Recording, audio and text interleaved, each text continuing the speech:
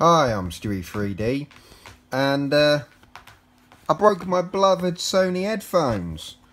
I had them on my ears last night, or was they all off one ear? And I turned to look at the cat. Next thing I hear a crunch, and yeah, it broke. Now, luckily, I had the foresight to actually to buy the replacement insurance. Now, I never ever buy sort of store-bought insurance at all, but yeah, I bought it because I figured that, yeah, I never have very much luck with headphones. Although my House of Marley headphones, which I got for 12 quid from Tesco's, are still going strong, and they've been out in gale force, wind, snow a lot, and they're awesome. And these ones, I've babied them, and they've never left the house, and yeah, they're busted. But yeah, I bought the replacement insurance for them, called the company today, and they're sending me out a pair of, no criticising in the comments, but I've got a pair of Beats on the way, because unfortunately they discontinued this model, and they replaced it with a model that costs stupid amounts of money. I believe it's around about 250 quid.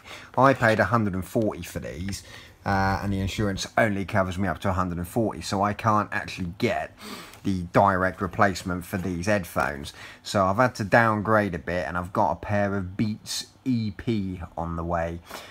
So when I get them, which should be Friday, I'll do the old unboxing, and I'll sort of do a little review video there. From looking now, and I haven't just jumped in and gone for Beats anyway. I went down to Curry's and Tesco today, did the sound quality tests. And from what I can gather, the Beats actually are pretty decent. The EPs are one of the decent pairs of Beats. They don't have the typical Beats muddy sound. They've still got a bit of a bass emphasis. I mean, nothing compared to these. These are extra bass headphones. These will rattle your skull.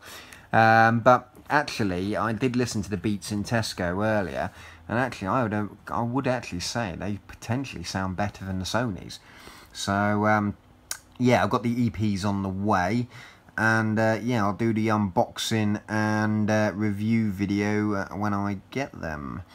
It probably won't be as in-depth as I do the Omen, because I don't know how much I can really talk about a pair of headphones, but yeah. So yeah, busted me headphones. Oh, but the good thing is, I get to keep these as well. They didn't even, oddly enough, the insurance people, I said, do you not want a photo for, you know, to show that they are genuinely broken?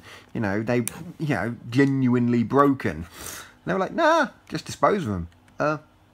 Okay.